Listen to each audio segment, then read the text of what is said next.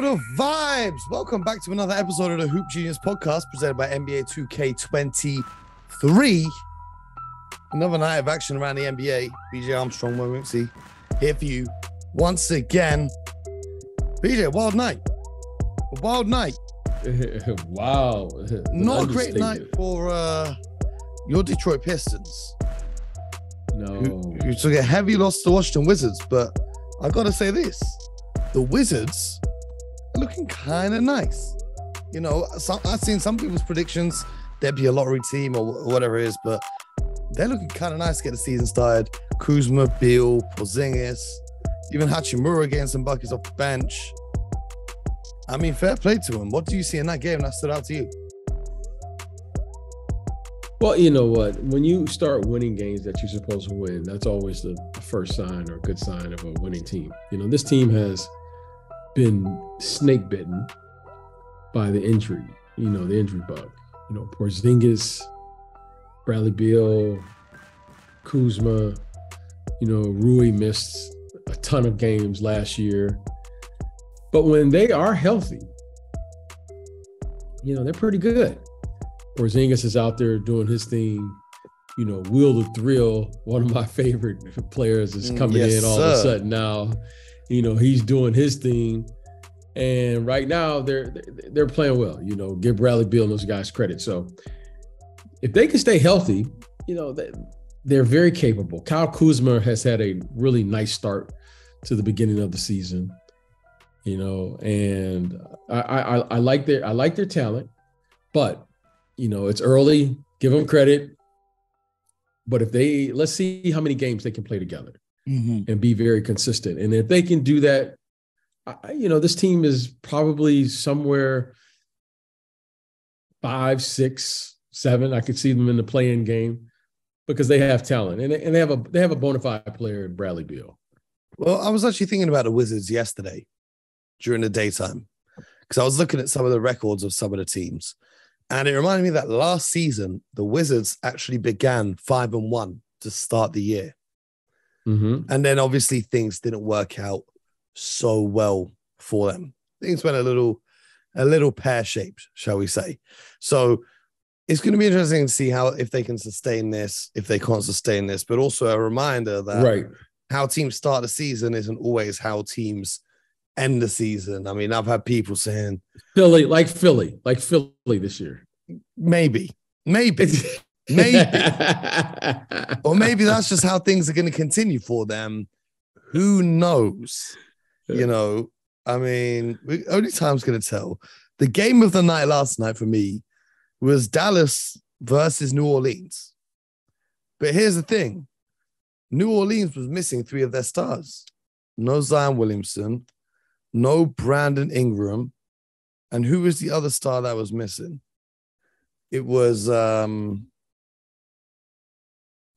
can't remember. It was Herb Jones.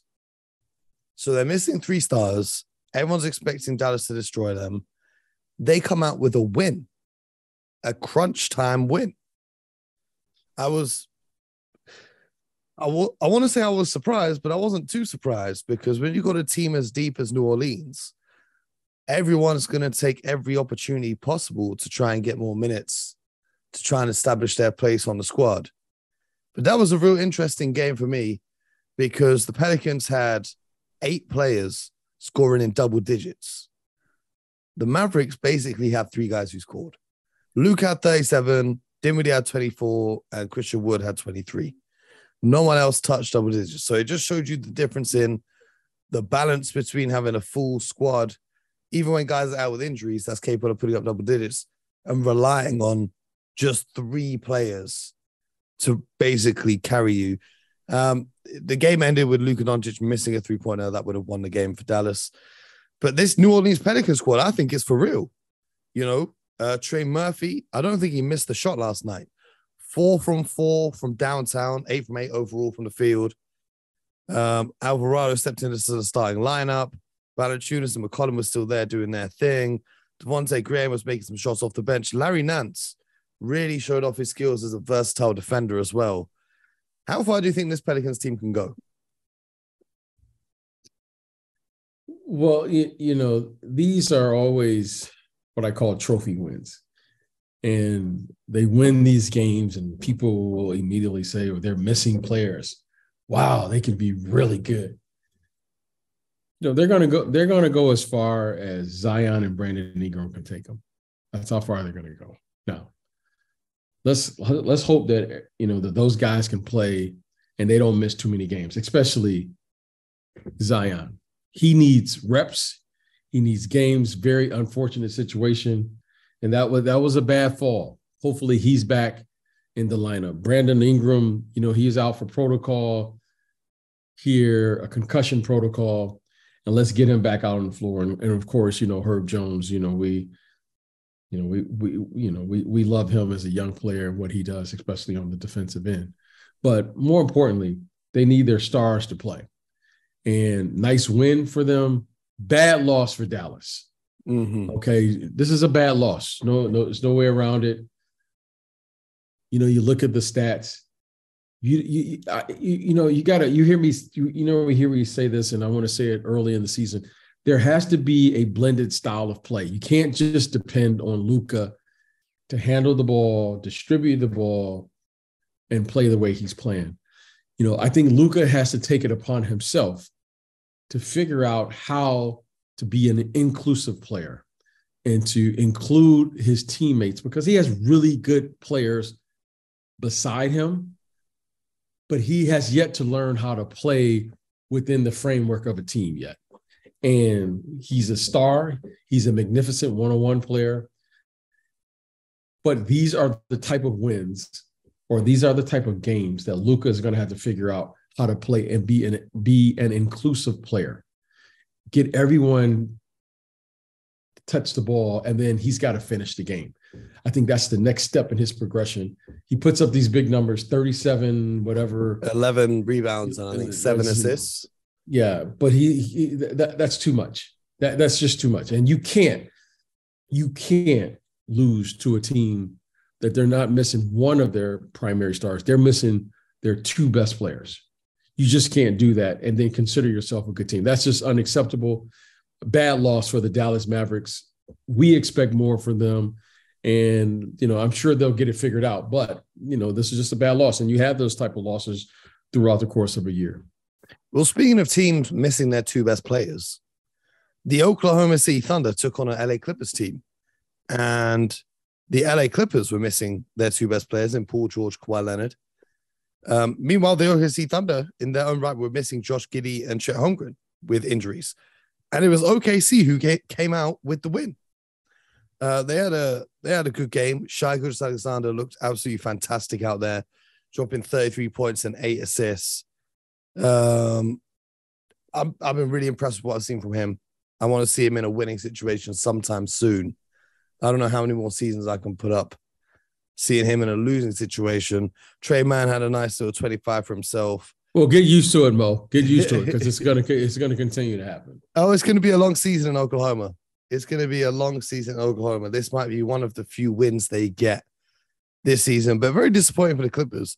Zubac, the only star to score in double digits.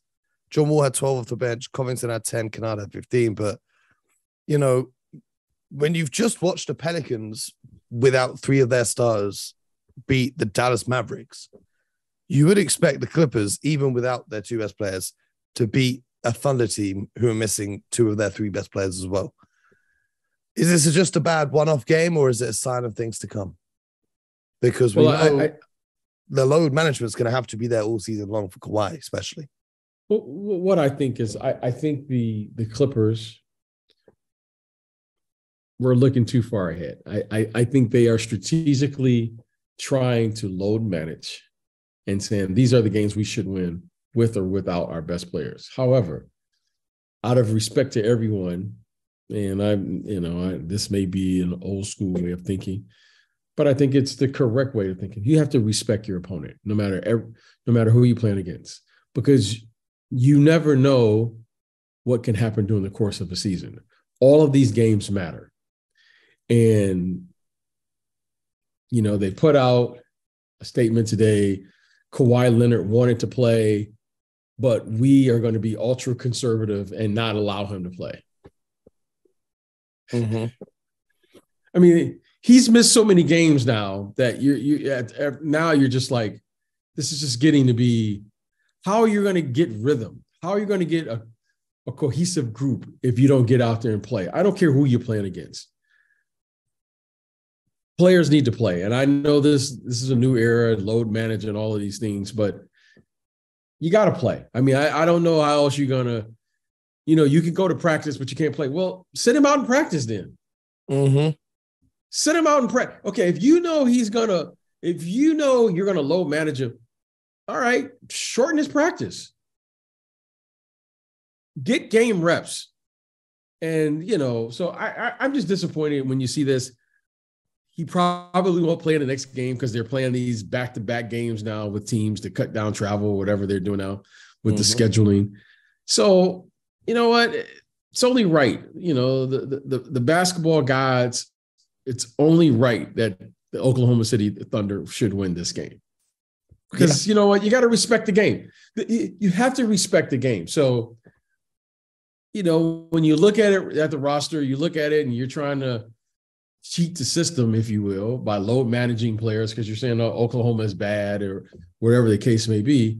Well, yeah, they may be bad, but this is the NBA. And you have to respect everyone, but another bad loss for a team that we think should be or could be one of the top teams in the league. And you just can't go there and lose against Oklahoma City. You have to beat the teams you're supposed to beat. They have to beat Oklahoma City because all of these games, they matter.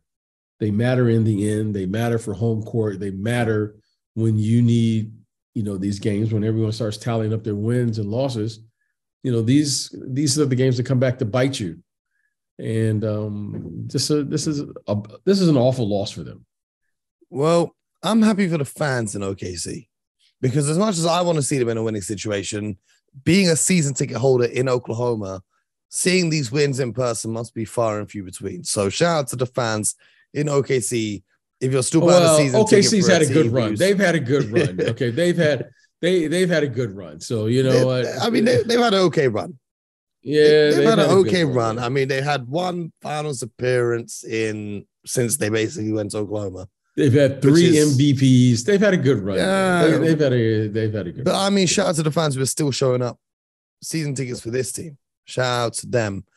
But the final game of the night, the Phoenix Suns and the Golden State Warriors. It was a big game. Got a little heated. We're going to get into that in a second. It got a little bit heated. A big win, 134 to 105 for the Phoenix Suns, led by Devin Booker, who had 34 points. Devin Booker also getting into it with Klay Thompson just a little bit. Just a little bit. Klay's first career ejection.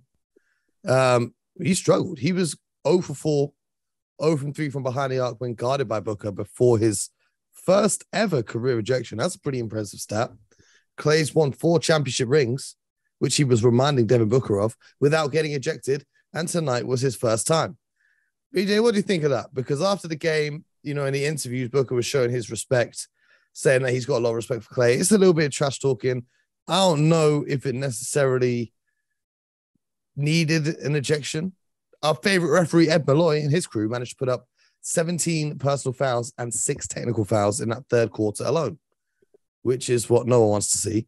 But what did you think of that little incident between those two guys? I didn't even see the incident. I was watching the game. Exactly. I don't have I don't have time for that type of stuff. That's part of the game. You know what? Let's talk about the game. Let's talk about Phoenix.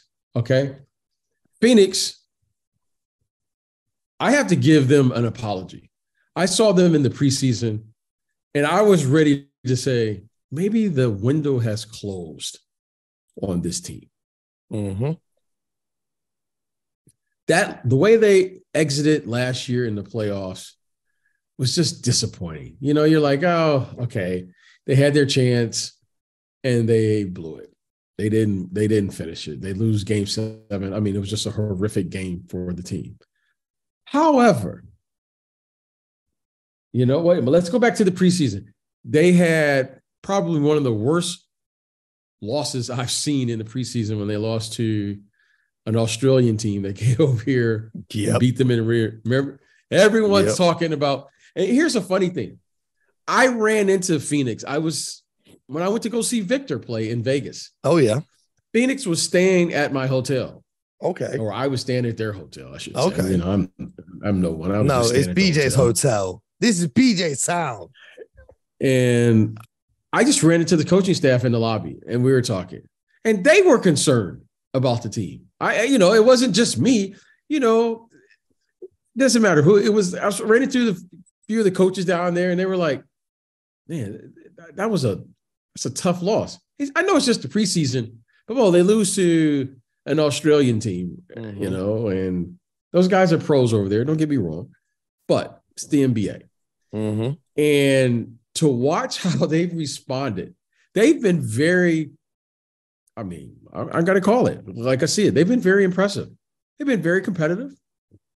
They've played with they got like a little chip on their shoulder, and they get a little chippy tonight with Devin Booker. DeAndre Ayton is playing with some fire. Mm-hmm. And you got to give those guys credit. Who's this kid that's scoring at the center position? This is what I was going to say. They lost to Australia, but they went and got a player from Australia. Or, a player who was traded alongside DeJounte Murray to the Hawks. Then from the Hawks, got traded to the Suns for cash considerations. Jock Landale, who had 17 and 7. He's from Australia, the big fella. Yeah. He played a little bit for the Spurs last season, a little bit. I don't know how long this is gonna last. Chris Paul is, he's getting up there in age. But I'm gonna go with it and I'm gonna take it. They're playing well. They beat a very good team. I think right now, if you look just in the early part of the season, I said the Warriors look the best right now that I've seen, but that's a good win for them. It's a confidence booster. It kind of lets everybody know that we're still here and there's no way around it. I think this Phoenix team, they come in here and they beat the Clippers, right? Is that who they beat? Did they beat the Clippers? I think they beat the Clippers the other night. Yeah. Phoenix Suns. So they've beat perhaps the two best teams expected. Yeah, and Dallas in the West. And they only lost by 1 bucket in overtime to the Blazers. So we could really be sat here with a 4-0 record. And yeah, that's what I'm saying. Let's call like I said. So first 4 or 5 games, Phoenix is right up there. I'm still not a believer that they could win a championship, but it's cool to see. It's cool to see them winning games to start the year while everyone tries to figure things out. I'm a believer in your theory of giving it 20, 25 games. Oh, without question. Judging teams. Without question. Because we got to think like this Jay Crowder situation still needs to be sorted out. Whoever they bring in from him, they're going to have to integrate them. Is DeAndre Ayton still going to be happy there? Because he could be traded from January. So are they going to get to January and he's going to demand a trade? Like, there's still question marks over other things that can happen throughout the course of the season. But, for the rest of the season, we're still going to be here. And there's a lot more to break down. One thing that's intriguing is Russell Westbrook will not be playing in tonight's game against the Denver Nuggets for the Lakers with a hamstring. And I don't like this because the scenes, if the Lakers win tonight without Russell Westbrook, you better not go on the internet because they're just going to be talking hella rubbish. I know that he don't care necessarily about that, but it's going to be very interesting to see what happens to the Lakers because my personal opinion is this. Everyone gets onto Russell Westbrook and they think if they trade Russell Westbrook or get him off the team, that's going to solve all their problems. My thing is, no, it's not, because the rest of the roster is still so flawed.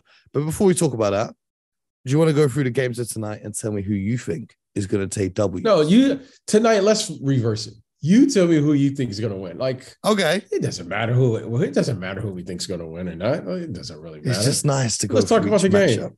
Cavs and Magic. Tipping off Cavs and Magic. Cavs at home. Donovan Mitchell's looking real nice. I'm just excited about the 7-footers. I'm just excited. There could be like 6 or 7 7-footers on the floor at one time. Oh, there could be 8. It doesn't get better than that. Yep. I know that. I'm in basketball heaven. Your dream is coming true. Bo is actually having a really nice start to the season. Bless you. With Bo, it's always been a question of if he can get healthy. And this season, he looks like he has got healthy. And he's had a great start to the year. I'm really happy for the kid. But the Cleveland Cavaliers, I think, they've got too much star power to lose that one at home. Donovan Mitchell's been looking like a monster ever since he came into the squad. So I'm thinking, Garland coming back? When is Garland coming back? When is he coming back? Let me see what his projection is. Because let me have a look. Because once they all get healthy and get rolling, they're going to be flying. He remains out for the game against Wednesday. The game on Wednesday against the Orlando Magic. It's a laceration inside his eyelid. So his eye's been swollen shut. So it's like a little cut that he got on his eye. So hopefully that doesn't keep him out for too long. It doesn't say here how long he's going to be out for. They just say they're waiting for the swelling to go down. So that's just a matter of time and patience, I guess. But I trust the depth in that Cavs team. We talked about it all off season long. Then your Pistons are in action again. Second night of a back-to-back. They're home tonight, hosting the Atlanta Hawks. DeJounte and Trey versus Cade and Ivy. That's going to be a matchup. I think the Hawks got to come out. I'm a little concerned for Cade. Why? I'm a little concerned for him. How come? Well, here's why. You have the preseason, right? And you play and you kind of work out your kinks, and when you're a young player, you just come out and play. And he didn't play well in the preseason. And in the first 4 games of the season, he hasn't played well. He's not shooting well. He's not playing well. And I'm a little concerned because that's about 9 or 10 games in a row. Mm-hmm. I'm a little concerned, okay? And I know it's the preseason, but when you're a young player, you're not like a proven player. You're not like a 10-year, 8-time All-Star who's just getting through the preseason. You're a young player. I want to see something new in his game. I want to see what he has worked on over the, say, oh, he added X to his game, or he added. Well, he added a lot of weight. He added a lot of muscle. He was in the weight room, and he's come back a lot stronger this season. Yeah, well, it hasn't translated yet. Now, he's a really good player, but I'm a little concerned now. Okay, you had 3 or 4 games. You've had about 9 or 10 games. Mm-hmm. And I'm a little concerned. And I don't want this to get, when you're playing on a team and you're seeing them lose, because they're losing by, large margins right now. And when you are a young player, you begin to pick up like habits, right? You begin to learn how to score when you're down 25 or 30. You begin to learn how to play always from behind. So I want to see Cade. I want to determine this year with him, can he be the leader of the team? Mm-hmm. I'm not saying they got to win the game, but I want to see them be more competitive with him as a leader of the team, especially, what they're expecting from him. So I'm a little concerned. Hopefully he bounces back out of this. Jaden Ivey, he just shows you glimpses of what he could be. I mean, he made a couple of plays in this game. You're going like, wow. But he does that about every game. Yeah. You know what I mean? He doesn't play well for the entire game, but he'll give you a couple glimpses or a quarter or a half, and you'll say, this kid could be pretty good. I mean, it's only like the 4th game of his career in the NBA, so it's pretty exciting. Yeah, I mean, you know what I'm saying? Like right now, Cade hasn't had that, and it's certainly not in the first 4 games of the regular season. He hasn't shown you, like, if we were just watching the game, you wouldn't say Cade. If you didn't know who Cade was, Yeah, you would just be like, oh, okay, he's another guy on the team. But you'll see Jaden Ivey, you'll be like, who's that kid? Mm-hmm. You'll see Duren, you'll see him get some dunks, you'll be like, who's that kid? Honestly, Duren in the starting lineup. I think it's time. Only 4 games in, I think it's time. He's so young. He's so raw right now. At least give him an opportunity to go around the league at least one time. I'm too hyped. You know what I mean? I'm too hyped. Yeah, you're just throwing it. You want to throw the guy right in there. Oh, hell yeah. But he is fun to watch. I mean, this guy, he competes, he gives you effort, and he's got great hands. And but I'm looking for Cade to give me a little bit more consistency in year 2. Okay, as a rookie, I think this is fair. You know what I mean? Because we're expecting that from him, and so far he hasn't shown that in the first 4 games. He has stretches last night where he looked quite good. I think adding all the muscle is, I don't know if that's what's affected his jumper or if he's tried to change his form a little bit, but it's looking different. It's looking different to how it was before, and hopefully you can get that figured out. We've got the Hornets taking on the New York Knicks. Both teams currently at 2-1. I think the Knicks at home, Madison Square Garden, they're starting to figure out a few things of how to get their main 3 guys all playing together. The Hornets, it's kind of tough for the Hornets, but somehow they're winning a couple games here and there. But they'll be without Terry Rozier, who's game time decision, LaMelo Ball, who's out for this one, whereas the Knicks stay healthy. We've got the Sixers and the Raptors, a rematch of last year's playoff series in Toronto. That's going to be an interesting game because we're going to find out a few things. Sixers big, baby. Sixers big, baby. Yeah, man. Ring the bell. Let's ring the bell. Well, they're in Toronto. Big. They ain't in Philly. Oh, yeah, for sure. I like the Raptors for that. And I mean, I might come back tomorrow and it's going to be a Sixers win, but I like what the Raptors are doing. I love what Freddie's doing up there with the rest of his squad. But that's not just the only big clash that we've got in the Eastern Conference. We've got the Nets and the Bucks. The Bucks, who keep their undefeated start to the season on the line, 2-0. I don't know why the schedule's giving them less games to start the year compared to everyone else, but the Nets are going into Milwaukee. The Nets have looked horrible so far this season. Like, even their starting lineup has looked horrible when they're out there. Do you think they have any hope against Giannis tonight? Oh, they have hope. I mean, come on. Anytime you have KD and Kyrie, I mean, they both put up 37 last night or the night before, in a loss versus Memphis. Anytime you have those guys, you have a chance. Now, will they meet the expectations of what we have projected them or anticipating them to do? Now, that's the question. And so far, they have not played well, especially on the defensive end. I mean, it's really hard for me to believe that they are this bad on the defensive end. And, they've been together now for a couple of years, and you're still trying to figure out what's their defensive identity. They just added a really good defensive player in Ben Simmons. KD and Kyrie are, they're terrific athletes. So I'm not saying they should be lockdown defenders, but this team should be better. And if they continue to play this way, I think, you're going to see some rumblings there, especially the way, they were swept in the playoffs last year, right? And that's really hard to do with 2 elite talents like KD, who's a top 5 player in this league, and you have an elite player in Kyrie. And I know he didn't play a lot of games last year, and we can but those are the facts, okay?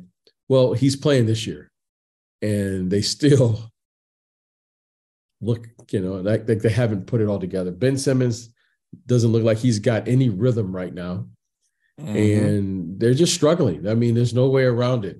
KD and Kyrie are scoring, but the team is struggling to play and figure out how to play consistent basketball, especially on the defensive end. Well, let's see if Ben Simmons can not foul out, because that'd be nice for him to complete the game without fouling out tonight. The Bulls host the Pacers in a game. Wait a minute, hold on. Hold on. Let me take that out of Ben Simmons' back. Okay, go ahead. You can go. I mean, I'm just saying. Shout out to the UK Nets fans as well, who said that they can hear the Ben Simmons slander and they're just waiting patiently. My brothers, I'm waiting patiently too. We're going to keep waiting all season long. I'm happy to be proven wrong. I'm just waiting for it to happen. But the Pacers, they shouldn't win against the Bulls. The Bulls should handle business. The Spurs, 3-1 against the Timberwolves once again. There's another one of those little regular season matchups. Let's see the tweaks that the Timberwolves make. San Antonio. Timberwolves. Oh, you never know what's going to happen. What do you think of that? What do you think of that little statement by Cat? See, I was going to ask you this, but then I knew you'd say, Mo, I like to stay on the court. I don't want to talk about this off the court. Karl-Anthony Towns sat there in his purple woolly turtleneck jumper with his handbag on the table, calling out the young star on his team for eating Popeye's chicken. I was not a fan of that. If you're going to do that in private. Why are you doing that in the media? You know what I'm saying? And also, Kat, what do you really know about winning? If I had to pick between Karl-Anthony Towns and his healthy diet or Anthony Edwards eating Popeyes every day, I'm picking Ant-Man every day and I'm ordering some extra Popeyes for myself. That's what I think about that. What do you think about that? I just thought it was interesting. I thought it was very, very interesting.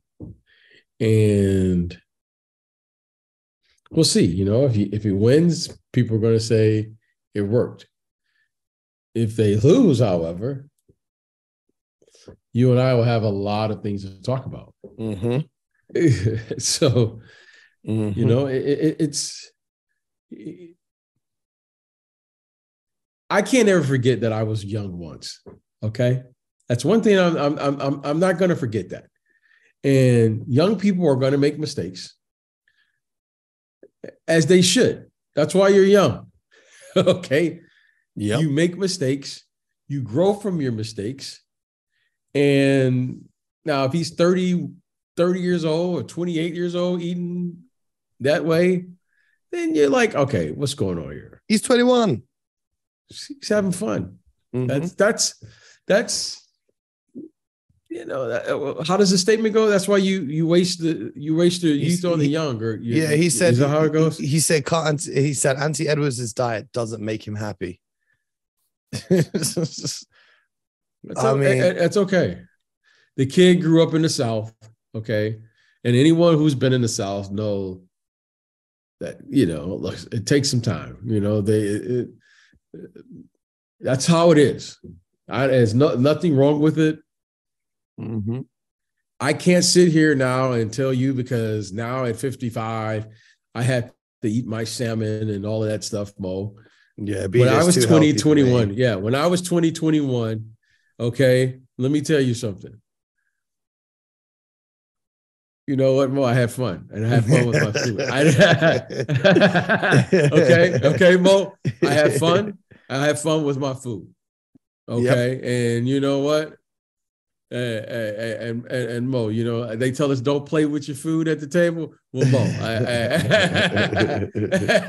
hey, Mo. So for me to sit here now and tell you how disciplined I am, and I do my yoga and I meditate, okay, all right, Mo, but it's taken me a while to get here. Mm-hmm. And I'm okay with Ant-Man. I'm okay with that, because you know what, Mo? When he does figure this thing out, well, it's like be a problem. It's like Jason Tatum only started eating properly this summer. So everything Tatum did in his career up until this summer, he's been on just a normal young person diet as well. So I don't know. Listen, I also thought it was weird that Karl-Anthony Towns put that in the media. I think that's a conversation that can happen. Let me tell you something. That's a conversation that can happen in private. You know, and I hope he doesn't mind me sharing this. You know, a young Derrick Rose who wins his MVP in his third season, okay, wasn't just an all-star, Mo. He was MVP of the league. Mm-hmm. The guy had a diet of just candy. No, Mo. Yeah. Skills. He had a diet, Mo. He went through this league. I think he played about 79 or 80 games that year on strictly candy. That's crazy. Okay. Mo, all right? There are other players who I've played with who've been MVPs in this league, and they don't even eat. Just how it is. Everybody's different. Mm-hmm. Trust me, my generation wasn't eat. We didn't have private planes and chefs and Mo. We didn't have any of that, okay? And let me tell you, there were many guys that they had a little piece of chicken, a hamburger, a hot dog, potato chips, French fries, right before tip-off, okay? Man, I should have played in the 90s. Hey, Mo, okay? Okay? Yeah. And you ask anyone, we should have a former ball boy that was in the locker rooms in the 80s and the 90s. And ask them how many hot dog runs and hamburger runs and cheese whiz Tostitos or whatever those things are that were in the locker room right before tip-off. And That's guys crazy. go out there and play and score 25, 30, 40 points. That's just what it is. So, you know what? You do what you have to do. And Mo, I've seen some awful diets, okay? I saw a man win an MVP and didn't get one vegetable. That should be in the Hall of Fame. It's in itself. Just ate candy for the whole season. That's crazy. That's crazy to me. But Mo, he would go out to dinner. We would go out to dinner. And I was like, there has to be something on the menu. We're going to like great restaurants. We're staying in 5-star hotels. BJ takes his food seriously for you guys who don't know. Oh, no. BJ's a connoisseur. I'm serious. I'm serious in the on my food, right? Even in the restaurant, he'd just have candy. Just sit there and eat candy. He would go to dinner with you. I'd be like, you playing tomorrow? Mo, this is. Remember that dunk he had in Phoenix? Yes. On Dragic. On Dragic. Okay. The night before, they played, I think it is either the Lakers or the Clippers. They were in, you can look this up. I was like, you got to eat something because you're playing in a back-to-back. And we went out the night before they played the Clippers. I was like, you got to eat something. You're playing in a back-to-back. You know, I'm trying to get him to, like learn how to, just. Yeah. Man, I'm good, B. Don't worry about it. Well, let's go to dinner. I was like, he's got to eat something. Like, I don't care. Just eat one noodle of pasta. Eat just like Mo. One stem of broccoli. Just one. Just yeah. A piece of potato, rice. Just eat something. And we just sat there and we laugh because we got lobster, we got steak, we got Mo. We're just ordering.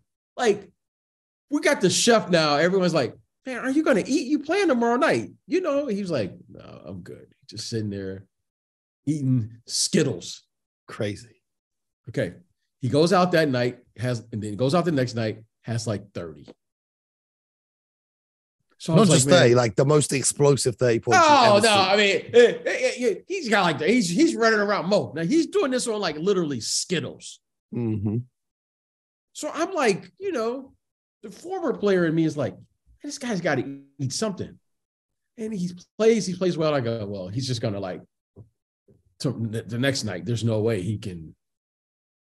Mo, he's better than next night. It just went on for the whole season. That's wild. Mo. So when I hear people talking about diets or whatever, hey, I you do what you got to do to play. Yeah. And I know I knew what I had to do, and I had to eat right and sleep right and do all that. That's what worked for me. But Mo, I've seen the exact opposite. Yeah. And I hope another guy, and then I'll let you go. Rod Strickland. We should have Rod on. Mm-hmm. Rod had one of the worst diets I've ever seen. And the guy is just like, even to this day, he's still ripped. And it makes me upset. I'm like, it makes me upset. Mo, you see me, Mo, like, I'm still trying to work out, like, a little bit, not like I used to, but Mo, the guy would eat like chili cheese hot dogs right before the tip-off. It was known throughout the league, Mo. And if you ever have to guard him with some devil's breath. And Rod is just like chiseled. Yeah, that's crazy. Yeah, I mean, so it's just everyone's different. Like some people can do it. I mean, BJ caught me eating a donut in the airport one time. We had a flight to catch at like 5 a.m. and I was eating a donut. The way he looked at me with such disgust, the disappointment in his face. I say you can't do that, Mo. You can't do it. But there are a lot of I need the sugar to stay awake. You know what I mean? There's no sleep life. It's killing me slowly. But let's keep it moving around leagues. I'm just not a fan of Karl-Anthony Towns calling out his 21-year-old teammate about his diet in the media. I just think that's a conversation you can have privately in the locker room and then keep moving forward. But speaking of young players, we got the Rockets facing the Jazz. The Jazz can improve to 4-1 tonight with a win at home, which I expect them to do so, which is pretty crazy for a start to the season. They had a little scuffle over there in Houston, that's getting a little play. On the bench, the young Jabari and Eric Gordon's reaction. Eric Gordon just being, I'm too old for this. Just not getting involved. Eric Gordon, I feel you. You know what? I feel you, man. You just get to a point, as a vet, and you're a year 12, 13, 14, 15. You're like, I've seen enough fights now. Okay, they're going to fight. The coaches get into it. Players make up. That's just part of the season. But I did like the fact that there's some fire. That shows me that these guys, they're not just going through the motions. Tanking. And I respect that. Now, you would hope that, this isn't a reoccurring occurrence, that just happens all the time. But I like the fact that when young players, when the game means that much to them. So, I thought that was positive. And, I like that little fire from Jabari Smith. I was like, okay, all right, I respect that. Mm-hmm. Do you think that the Russell Westbrook-less Lakers will get a win tonight in Denver? I just, I don't know. I don't think it has anything to do with Russ. We love narratives and we love to, you can see, and I think this needs to be said. You can see how the media can influence the uninformed. Yes. Okay. And I treat our listeners, the NBA fans, with the ultimate respect because I know they are very intelligent. Mm-hmm. The media may be saying one thing, but maybe I just want to believe this, but I know that the fans who we talk to and who listen to us, they see the same thing we're seeing. And if your third best player is that important, why aren't we making him the best player? If he has that type of effect on the game with only 8 or 9 shots, okay, when you 8 or 9 shots for me was a big night as a role player. Okay, Mo, I got Fair 9 play. Shots. Yeah. Okay, Mo, and I was a role player. I was a role player. Okay. Star players, they get 20, 25 shots. They can miss their first 7 or 8 shots. And then they make their next 7 or 8 shots. And then people start saying, that's why they're a great player. Steph Curry is on fire. No, Mo, that's what they say. Yeah. You got to keep shooting. You can't let this is new. You got to keep shooting. This is new for Russell. Russell has never, ever in his career been in this position as a role player. And they're asking him to do something he doesn't do naturally. He's not an efficient player. Well, Lonnie Walker's taking more shots per game than him. That's what I'm saying. Mo, this whole narrative makes no sense. So out of respect, because I know the people who are watching the game can see the same thing I'm seeing. Mm-hmm. This isn't me defending him. This isn't me not saying it's a good fit or a bad fit. Out of respect to the listeners and to the people who are watching the game, Coach Ham sees it. Everyone who plays the game sees it. He is not the problem. Yep. Okay. He's not the problem, right? He didn't sign there in free agency. Mm-hmm. He was traded there. And they signed off on a trade. Le GM. Okay, Mo, let me tell you something. When you trade for someone, okay, it's your job to figure out how to make it work. Mm-hmm. And he ain't changed. It's not like he's forgotten how to shoot threes all of a sudden. The Lakers had a whole series against the Houston Rockets in the playoffs, and they were on the way to the championship, where they literally didn't guard Russell Westbrook at all whenever he had the ball outside the three-point line. They let him shoot as much as he wanted, and then they traded for him. But speaking of shooting threes, LeBron James is shooting 26% from three. Anthony Davis is shooting 15% from three. Lonnie Walker's shooting 8% from three. Patrick Beverley is shooting 21% from three. The whole roster stinks from behind the arc, and yet they continue to chuck up threes. No, Mo, listen. It's not just on Russell. Listen, I'm not into the blame game, okay? Because I've been around too long to blame. I am. I blame the front office. Yeah. We can blame the front office, but let me tell you something. When you do become a GM. Mm-hmm. If Mo on my clock makes a deal without consulting his best players, I'm going to fire you before the team does. Mm-hmm. Okay. Yeah. Okay. Now, we can blame Mo because we don't know better. But in the NBA, ladies and gentlemen, I'm going to pull the curtain back. No executive, no team makes a deal without consulting their best player or players. Mm-hmm. AD and LeBron signed off on the Russell Westbrook trade. This is how it works. If your best players come to you and say, hey, we want player X, that's your best players holding themselves accountable and saying, we know what we need to win. Now, if you don't do the deal and you don't win, guess what your best player is going to do? Well, they didn't give us what we needed. Mm-hmm. So for me to sit here and blame their executives, then that must mean I haven't worked in the NBA. Well, I've worked in the NBA and I played in the NBA. And let me tell you something. When you have a star player, everything goes through that star player or players. Mm-hmm. Every single move. Why? Because when you have a star player like a Giannis or those players, you're trying to maximize that player's prime years. LeBron James doesn't have any more time to be like next year. Yeah.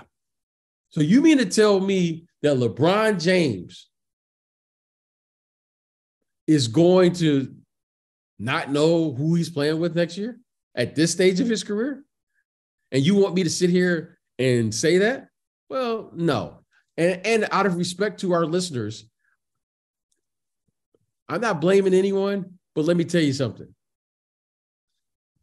It was just a miscalculation. You hear me say it, Mo, and I try to say it in a nice way. Roster construction is a talent, okay? If you don't believe me, just keep watching the NBA and we'll keep pointing it out to you till you'll finally say, you know what? Constructing a roster is a talent. And when they made this decision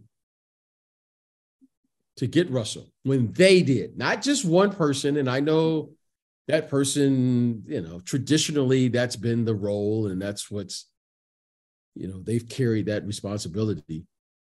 But no, that's not how this works here. Okay. And the reason it doesn't work this way is because of the following. if you're going to win a championship, all four of these groups have to be in unison, in sync. The ownership, the executives, the coaches, and the players. It's a partnership. Okay? It's a partnership. If one of those four is not in sync, you won't win. Okay? And let's look at the Warriors. Their ownership, their executives, Bob Myers, their coaches, Steve Kerr, and their player, Steph Curry. You just saw them have a very critical situation that just happened there recently with a couple of players. Do you mean to tell me you don't think those four people didn't sit down and talk and figure out how they're going to get through this? Yep. Do you really think they all just independently walked up to the microphone with their independent statements without communicating and understanding what needs to be done? Nope. That's how this works. So I hear it. You know, that's what it is. It is what it is. I hear it. Well, let's see what happens tonight. Hopefully they lose and the Lakers go 0-4. And then we can to your delight. To your delight. Yeah, of course. To your delight. Of course. With their anyway, speaking of going 0-4, the Blazers are 4-0. They host the Miami Heat, who are 1-3. Disappointing start to the season for them. I think the Blazers can win. Go become the first team in the NBA, the only team in the NBA to go 5-0. It's Dame time. Like we said yesterday. I think so. I think they can. I think they're feeling good. That's a long trip for the Miami Heat. You know, that's about as far as you can travel in the NBA from Miami to Portland. So I'm going to say I'm going to say Portland by 20. How about that? Wow. Well, only time will tell, and we're going to be back tomorrow morning breaking it all down for you. So make sure you subscribe to the show, YouTube, Spotify, Apple Podcasts, wherever you get your podcasts. Make sure you stay locked in with us, because we'll be back with another one tomorrow morning. BJ, appreciate the insight as always. I'm off to start my day with a packet of Skittles and try and dunk on someone like D Rose. It's a deep secret in the NBA. Well, we're gonna see if it works for me. Mo, always remember this. It's a dysfunctional league. Okay. It's a dysfunctional league ran by dysfunctional people, played by dysfunctional players. Well, I'm gonna be right at home. And if you put Skittles in there, you'll fit right in. Oh man, I'm gonna be right at home as the GM. We're gonna catch you guys tomorrow. Make sure you stay locked in and get buckets.